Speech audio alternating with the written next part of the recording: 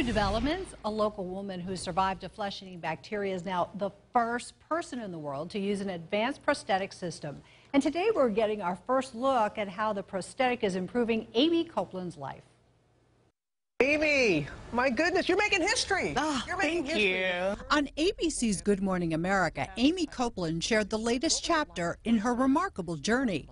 The Gwinnett County woman is now the first quadruple amputee to wear this kind of advanced prosthetic system. She says it's life-changing. The first time I tried them on, it was like totally different than anything I'd ever experienced. They just felt like a part of me, an extension of my natural arm, just like the real thing. The groundbreaking prostheses are created by the California company BioDesigns.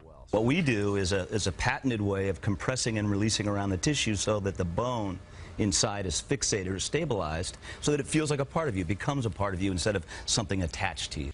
Copeland is a true survivor. We first introduced you to her in 2012. She contracted a flesh-eating bacteria after she fell from a zip line near the Tallapoosa River. Doctors later performed several amputations. Today, ABC's Robin Roberts asked Copeland about her message to others. Compassion was a huge part of my healing. When you're helping others, you're not focused on yourself. You're not focused on what you're lacking. It makes you grateful. And Copeland is crediting her family and her friends with getting her through her darkest days. Today she said, quote, "All you need is love," and we're so happy for this new development. She looks amazing. The most positive person that we've put on our newscast. Just incredible. Absolutely. Sam